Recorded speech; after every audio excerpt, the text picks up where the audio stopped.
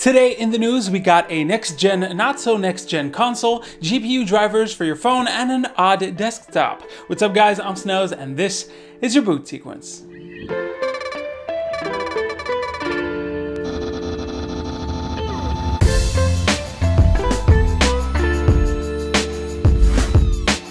Let's get started with Microsoft. The next-gen Xbox codenamed Project Scarlet is about a year away. Now, if you've been following the rumors and such, you would know that this console's codename used to be Anaconda. With Anaconda, there were also rumors about a second, less powerful console codenamed Lockhart. Back in June, reports of Microsoft scrubbing the codename Lockhart from its internal documents made it seem like this cheaper model was sort of cancelled from within. Well, it seems like it's back. A developer has opened up to Kotaku about the cheaper model, and it seems like an odd choice. In terms of graphical power, the developer compared it to a PS4 Pro. The one difference, which we've heard about 1,000 times, is of course the SSD, solid state drive. The target performance for that console is 1440p at 60 FPS for next-gen games. This is compared to 4K 60 on Project Scarlet. Also, it's a discless system, so if you like your physical copies, you won't like this one. So, why did I say this console is an odd choice? Well, if it's comparable to the PS4 Pro in graphics performance, it means it has less compute power than the Xbox One X, which is kinda weird. Add to that the fact that Xbox said Project Scarlet will be 4 times more powerful than the Xbox One X, and you got a pretty big discrepancy. For developers, this could be a scaling nightmare. At least with the same architecture, we could benefit from better load times, thanks to the SSD.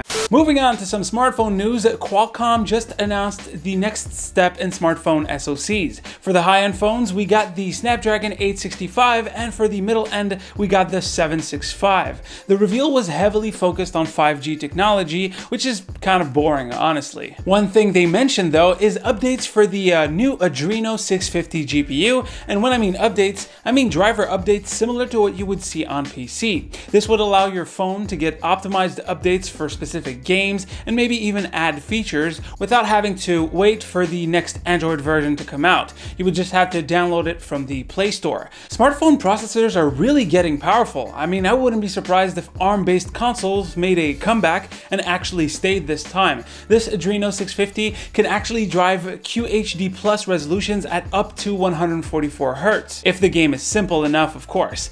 Now, while this GPU driver update feature sounds nice, there are 2 problems. First, this is a going forward type of thing, meaning older Snapdragon equipped phones will not have that feature. The second thing is that the updates are supposed to come from the phone's manufacturer, so yeah, at least it should be easier thanks to Project Mainline in Android, which allows a more modular approach to updates for drivers and features.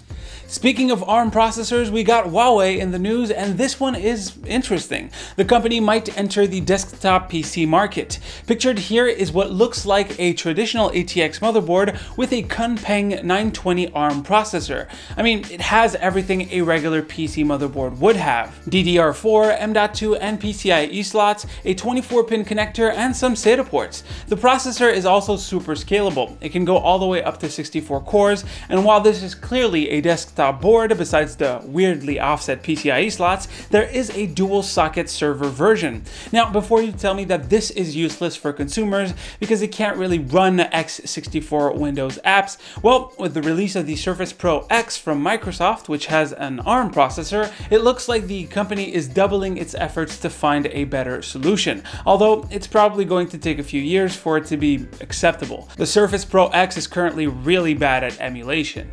Moving on to some Intel news, they just shared some extra details on their Element platform. This time it's on a Nook and it's modular. In case you forgot, Element is Intel's sort of modular system. The last time we talked about it was about the almost full computer that is in a PCIe device form factor. The Nook modular platform is split into 3 different products: the compute module, the board, and the chassis. The compute element contains the CPU, obviously, but also the memory, which is soldered on, and all of the wireless goodness. The board has the I/O and storage, and the chassis is, well, a case. With AMD starting to help OEM making their own mini PCs, Intel's reign on the low power super small PC might come to an end, and quite soon. I mean, Zen 2 based mobile CPUs should pop up early next year.